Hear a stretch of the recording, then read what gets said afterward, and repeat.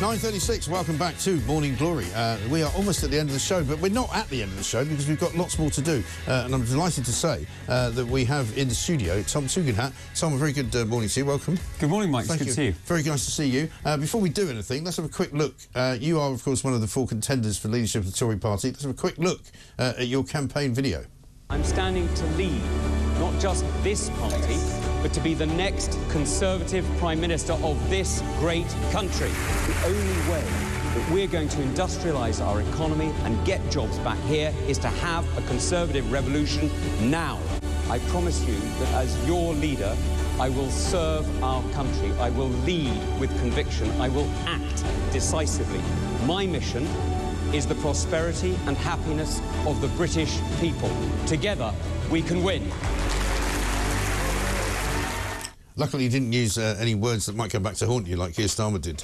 No, well, you know, you've got to be careful with your language, haven't you? Well, I think you do, actually, and I think part of the reason that Keir Starmer is in such a bad position right now is because of what he said before he became Prime Minister, when he was going to be, the man was full of integrity, transparency was going to be the watchword, they were going to be, you know, honest, and they were going to bring government of the people back, and it was going to be country before party, none of which has proven to be true. Well, he told us he was all holier than thou, and he's like one of those American preachers that you get, and you know the moment that they're out there saying, you know, they hate this and they hate this, and you know 5 minutes later they're going to be found with a prostitute in a hotel room. I mean, you know, it's one of those sort of one of those sort of stories. It is. It's absolutely incredible. And of course, this morning we wake up, and I keep saying to various different commentators that we speak to on a daily basis, you keep expecting the story to go away, but it takes another twist. And you know, last night took another twist because he's now giving £6,000 odd back, thinking that should draw a line under it, and it won't. But, Mike, it's not leadership. If it was leadership, he'd do that for the whole of his party. Exactly. If it was leadership, he'd go back to when he was leader of the opposition. If it was leadership, he'd actually be running the Number 10 operation rather better than to refeed this story on the day he's told us that he really wants to renegotiate the deal with Europe, not in a way that I agree. Maybe you don't agree either. I don't know. I don't. Well, I don't. Well, again, he's so opaque about what he's doing. Well, that's true. I don't know what he wants to do. I mean, if he told us this is what I want to do, I could agree with it or not, but I don't know what he's doing. Well, that's true. But whether you agree or don't, or whether you know or don't, if he's going over to do some major negotiations on behalf of the British people, you want to be focused on that, don't you? I mean, absolutely. You know, we're both yesterday patriots. I said I don't believe he's got a mandate to do it for a start, because, you know, people voted to leave the European Union in 2016. As far as I know, they don't want to be in lockstep with the European Union. They don't want to go back into some kind of, you know, halfway house which might be more of a single market. I just don't think people want that. Well, I certainly wouldn't vote for a single market. I wouldn't vote for a customs union. But I think what the fundamental point is here, he's supposed to be focused on what the British people need. Instead, we're still talking about what he bought, you know, who bought his threads. Because he doesn't answer questions. We still don't know what Lord Ali's relationship is with the government. We don't know whether he's still got a pass to Downing Street. We don't know what he does in Downing Street, if he does go there. John Rentoul from The Independent said, oh, I think he's planning a party for the donors. Well, why does he need to be in Downing Street for that? And also, more worryingly... Downing Street's a government building. Yeah. Government buildings should not be used for private gain. No, exactly. And more worryingly, now that we know that he's also been out in the Middle East doing a sort of tour. He went to Iraq, apparently, after the Iraq war. He also went to Syria twice, we know of, to see President Assad. On what basis was he doing that? And on whose command? And what was it for? We don't know. I have no idea, I'm afraid. We need answers to these questions, because the truth is what we're getting from Labour now is just this extraordinarily opaque, sort of shadowy sort of stuff where there's advisors who we don't know, there's people we don't know. But, you know, we've got Sue Gray who's doing whatever she's doing. You know, nobody knows what she does, you know. It's all, you know... It's all very strange. And with every day that comes, as I say, there's more to come out of Lord Ali. You know, now we find out he gave a sort of I don't know if the loan was repaid, a loan to Baroness Udin, who wrongfully claimed expenses, and because she couldn't pay them back, he gave her 62 grand. You know, he's now being investigated by the House of Lords Standards Committee.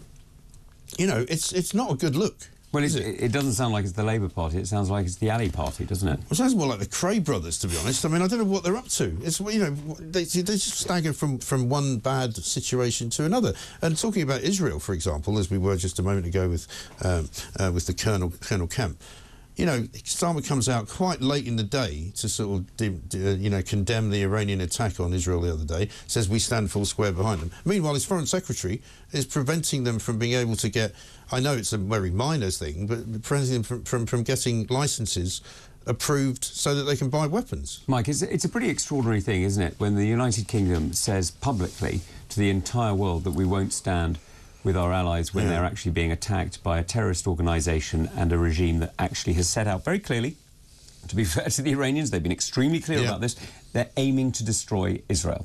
That's what they've said. Yeah. You know, there's no secret about it. No. They haven't hidden it. They're defending themselves against that, and we're saying, yeah, no, maybe not. Yeah. That's an incredibly bad thing to do. First of all, we should be standing with our allies. Secondly, we should be standing with democracies anyway. And third, if you actually want to have a relationship with people around the world, they need to know that they can trust you, not just when things are going well, but particularly when things are going badly. Well, because the Express today's got a piece on the front page saying security chiefs fear a rise in terror attacks in the UK. We're coming up to the anniversary of October the 7th. I've been quite surprised that we haven't seen more terrorist attacks in Western Mike, you're Europe. going to forgive me, I'm not going to talk about the detail of it, but let me just, as former security minister, this was my responsibility, and all I'll say is there was an awful lot of work that went into nothing happening. OK. All right. Well, I can accept that, obviously, and I won't press you on it. But it just seems to me that, you know, it is a threat. It's something that we have to think about. And one of the things I believe that we get from Israel is some very good intelligence from Mossad. You know, and if I was Israel right now, I'd be thinking, well, what of David Lammy? Who is this guy? They've already said they're not happy about his decision. You know, why would Mossad share information with us? Well, we share with partners around the world, and I'm not going to comment on individual relationships for obvious reasons, but we do share with partners around the world, and you're right, intelligence sharing is based on trust. Can I trust you? Yeah. Are you there with me in the good times and the bad? And if you're not, you know, that does raise some real questions, and that's why we need to get leadership back into this country, because frankly, if you're not willing to lead this country in the interests of the British people, and that, do you know what, that may mean standing up to the left-wing zealots who want to talk down Israel, that may mean standing up to those who want to put the rights of people who are trying to blow themselves up over the rights of British people. Let me be quite clear. I will always put the rights of British people above everybody else. Now, that also means partnering with allies. Of course it does. It means standing with our allies in NATO, standing with our allies in Israel, standing with allies around the world. Because what we've got to do is we've got to make sure that we're protecting Britain. And the way you do that is by actually showing leadership and showing the courage to stand by your convictions. Do you think a lot of what's happening in Labour government at the moment is just down to inexperience, because they literally haven't been in power? I don't think any of them really, apart from, you know, Pat McFadden and maybe a handful of other people who have been sort of brought back from the dead, as it were, of the Blair years, they're all a bit new at it. Well, it's not just that, Mike. It's actually they don't know what they want to do. You know, you look at, OK, they hate the Tories. Fine. What next? Well, they don't know. Right. You know, they don't actually know what they want to do. Right. They haven't decided... But they said they were ready for government. Well, they're clearly not, They had a costed plan, everything was costed, they wouldn't do anything that wasn't costed, you know, and look where we are. Well, you show me where this plan is. I haven't seen it. I have no idea. You know, and that's why when we go into... When we are getting ready to reform the Conservative Party now, that's why this leadership matters, we need to be absolutely clear what we're trying to do. We can either go head-to-head with the reform, in which case, you know, we're competing over the same 15-20% of the votes. That's a policy for failure. So you're not one of those who thinks that you should merge in some way? Absolutely not. No. What we should be doing is setting out a Conservative agenda that means that we're actually attracting people back to the Conservative Party. We need to be setting out an agenda for change. And, you know, you heard 4 speeches yesterday. 2 were variants on we should do a deal with reform. 1 was basically we're all right, Jack, we just need to be a bit nicer. I'm the only one who's saying we need to change. If we're not looking after the British people, what the hell are we doing? We've got electricity prices that are now some of the most expensive in Europe. I was the only one who talked about building nuclear power stations. We've got threats around the world, and I'm the only one who's been talking about the fact that we need to stand up with our partners. You know, this is a time for a Conservative revolution, because the truth is, the facts of life, as our hero Margaret Thatcher used to put it, are Conservative, but they're only Conservative if you deliver on Conservative values.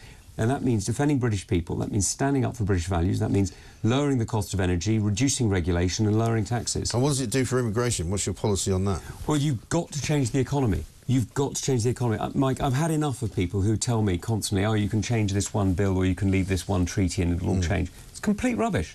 It's total rubbish. I mean, would you cut down, for example, on the numbers of people coming here legally as well as illegally? Well, first of all, the illegal immigration has got to stop, right? But that's a question of deterrent, and Labour have let us down already on that. You know that. I know that. They've already abandoned the only deterrent that was on the table.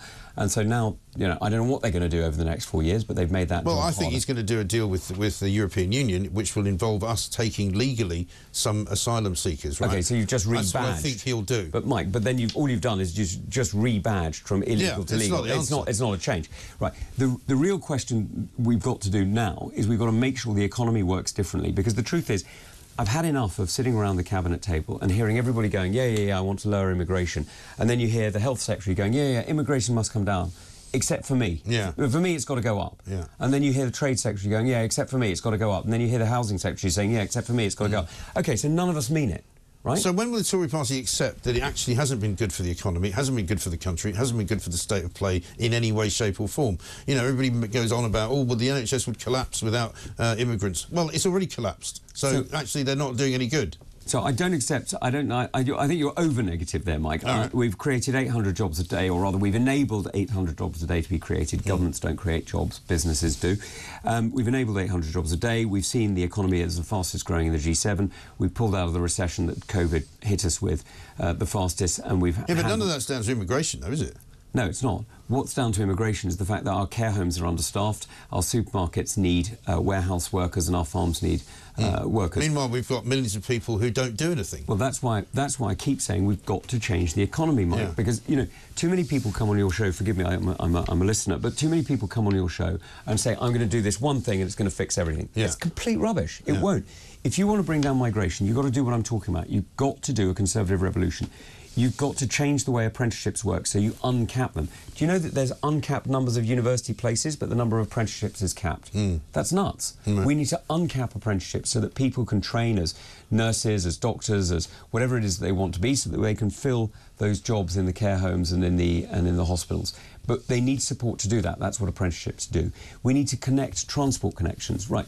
How many people do you know in your community who could, in theory, take a job at a warehouse at 4 in the morning because it works with their caring responsibilities, it works with their family, but there's no bus. Well, so they're never going to do it. you know, my kids live in Sussex. Right. The buses there are absolutely appalling. There's no buses. It's 35 miles from London, and it's what you might call the supposedly, you know, affluent southeast. Yeah, but there are no buses. The last bus out of the town that they live in goes at 5 o'clock into the town, into the big town. And if you're going for a job there, one of my sons got a job at a pizza place, right? Yeah. He had to give it up because he couldn't get there half the time, because when the trains didn't run, he couldn't go. But that's what I mean. So that's why when you're talking about getting people back into work, you and I support a change in welfare. I know we do, because I've heard you talking about it. Yeah. We want to help get people out of sickness benefit and back into work. Right. By the way, just because it's good for you. We had a story today, 300,000 more people now off sick than there were last year. But it's bad for you to be isolated at home. It's actually it affects your mental health. You know, we're... Well, what about these civil servants? I mean, we could go on all day about all this stuff, but I mean, the Office for National Statistics are now complaining that they might have to go back to work 2 days a week in the office. They're going to go on strike because they don't want to work more than 1 day. It's unbelievable. But, Mike, it's actually bad for you to isolate yourself like this. Right. It's actually really not healthy. And so helping people get back into work, get back into communities, get back into activity is really good for you. It's actually it's a net good. So what we've got to do is help them do it. But this sort of, you know, I'm just going to ban people from coming here, that won't work unless you do the transport connections, unless you build houses so people can live. If you're going to bring people into the country, let them be people that are going to add something as opposed to take something away, because we also now know that in many cases immigrants become a net drain on society because of the numbers of people they bring with them. Well, let's be clear. There are many people who contribute through immigration, right? We know of doctors, we know of scientists, we know of, you know, people in finance, people in various other walks of life who really do add to the net. We do, but that's, I would say, a smaller number than the ones who come and end up being more of it. No, it's really not. Yeah. I've got a quick question for you. Richard has sent this as a voice note. Let's have a listen. Mike, hi, Richard from Telford. When you interviewed Tugendhat, could you ask him, how long are we going to go on paying money for Ukraine, and what is our strategic interest in supporting Ukraine? Thanks, Mike. Great show. Cheers now. Richard, thank you very much indeed. I get questions like that quite a lot, actually. How is it a bottomless pit? Do we stay in Ukraine for the rest of time? What's the story? So, look, we've got a choice, right, as the United Kingdom. When we defend ourselves, where do you think our border starts? Obviously, on one level, for migration and things like that, it starts at Dover, it starts at the coast. But the truth is, if you want to defend this country, the best way to do it is to push your border as far out as possible. That's why we joined NATO, right? We joined NATO so that it meant that we had a little bit, not a huge amount, but a little bit of strategic depth. If you're the United States and you've got an ocean on either side, you've got a lot of strategic depth. Yeah. We don't. We're an island just off the coast of Europe. So the way to protect the United Kingdom is push that out as far as possible. So that's why we're a part of NATO. Now, why Ukraine? Because when you have got somebody as evil as Putin, who has not just threatened Ukraine, but he's invaded Georgia and still occupies part of it. He's threatened Estonia, he's threatened Latvia and Lithuania. He's pushing migrants over the border from Belarus, which is, as you know, part of Russia in geopolitical terms. It's actually controlled by Putin. He's flying migrants into Minsk and pushing them over the borders into Poland. He's actually weaponizing migration through North Africa into Italy. If you want to stop Putin from undermining NATO, from weakening the UK interests, and from damaging our economy, as we saw when that fuel price spike hit us a couple of years ago, you need to be willing to stand up for your values. You need to be willing to defend what is in your interest, just as we do, or just as we should be doing in Israel. We should be doing the same in Ukraine. We should be making sure that tyrants don't win. Ben Wallace in the Telegraph this morning says we don't have the capability to really do much militarily for Israel. Why is that? Well, a lot of that's because Israel's very, very capable itself. Yeah, they don't look like they need much help. They don't need an awful lot of help. So the help that we're contributing is more in a sort of specialist areas that forgive me, but I'm not going to go into. But Ben's point, and he's absolutely right about this, is we haven't got the right industrial base in this country anymore, and we need to reindustrialise. You know, let me be quite clear. We need a growing industrial economy. Last week, or sort of was it this week, Tata Steel, it was this week actually, it was earlier this week, forgive me, Port Talbot. Exactly, Port Talbot, Tata Steel in Port Talbot closed. Now, there's only one place now in the UK creating virgin steel, and that's in Scunthorpe. Now, that is incredibly important, because if you want to build really high-end weapon systems, you need virgin steel. It's just it's a kind of steel that means that you can adapt and make it in various ways. That's the only place making it. Guess where the other place making it is? India. India and China. Yeah. Right?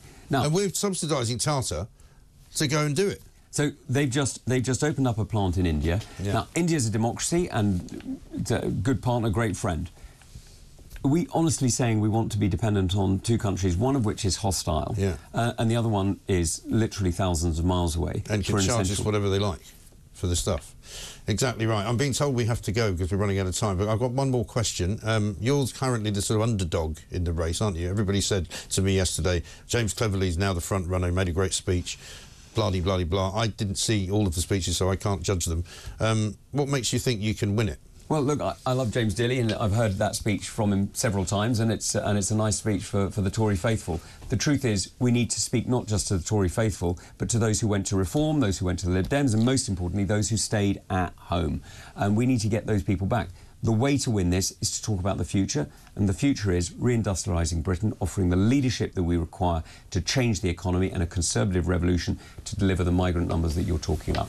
Tom Tugendhat, thank you very much indeed. Great to see you. Thanks, this is, of course, Morning Glory. We'll be back after this.